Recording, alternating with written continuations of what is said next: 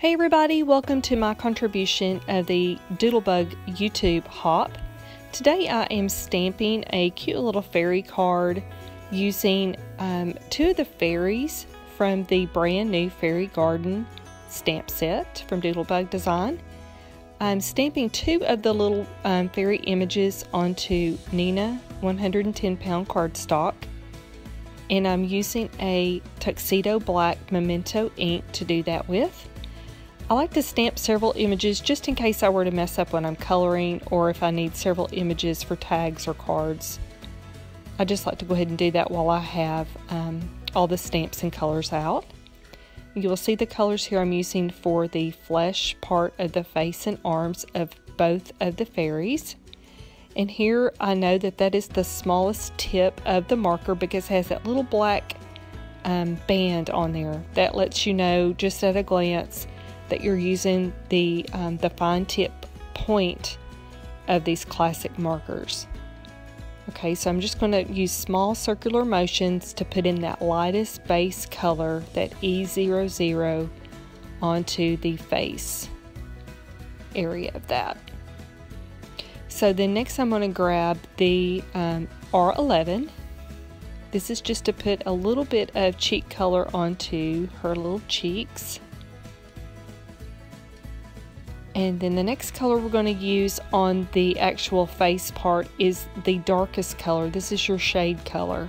So I've chosen to use the E02, and I'm just going right up under the hair line there, and then just kind of down the side a little bit. That is the E02. Next, for the shading, the mid-tone color, I'm using this one to blend in. You will blend in from your darkest color and blend into your base color. Okay, that is actually your main color. Because you have your shaded color, you have your highlight color, which is your base color.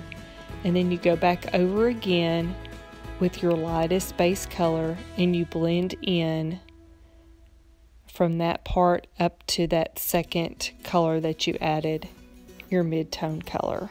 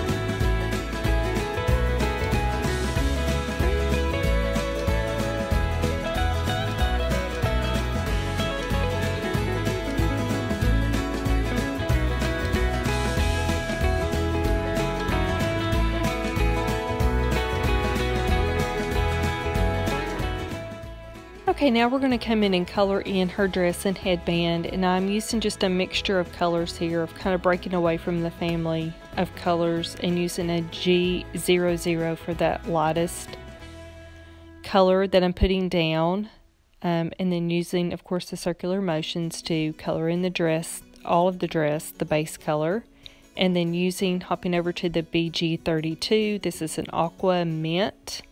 That is the darkest shade color, and I'm just kind of poking it into the very ends of that headband, just imagining where that light would be coming in from the top.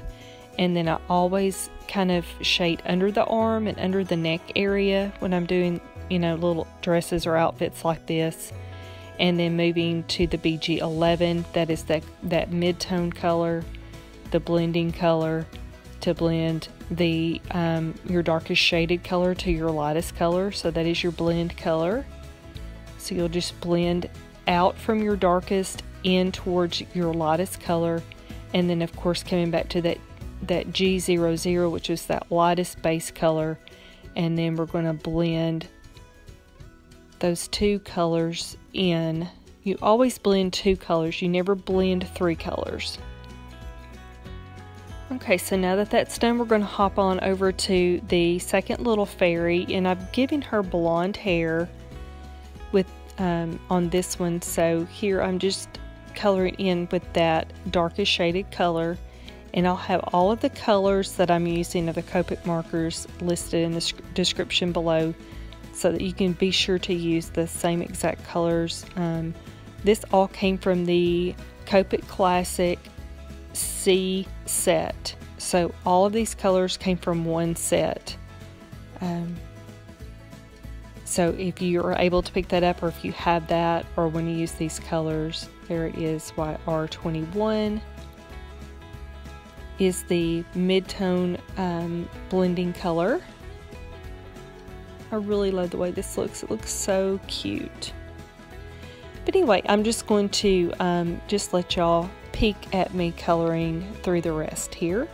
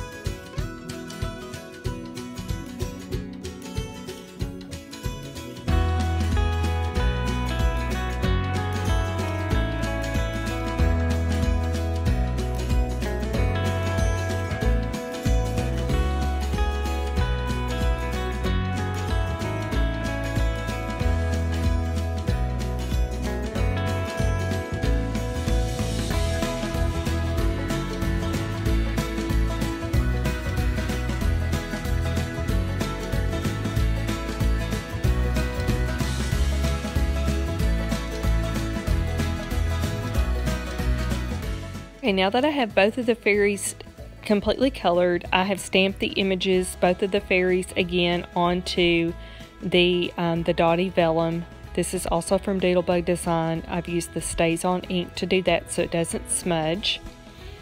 Okay, so after I had both of the images, both the colored image and the vellum images stamped and die cut using the matching coordinating doodle cut dies, I decided the best way to really get the vellum wings to show on the little fairies was to completely cut the fairy out.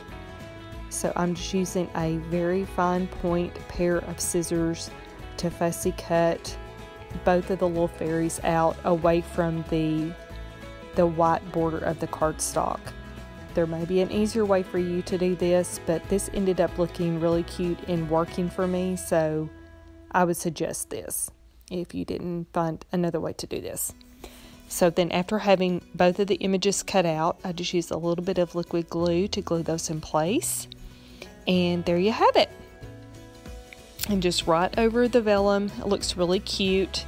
I'm going to pop that up on Pop Dots, and then you'll be able to see here on my cards what the finished product looks like here.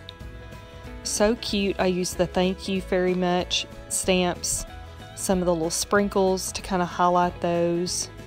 And anyway, just really like the way that they turned out.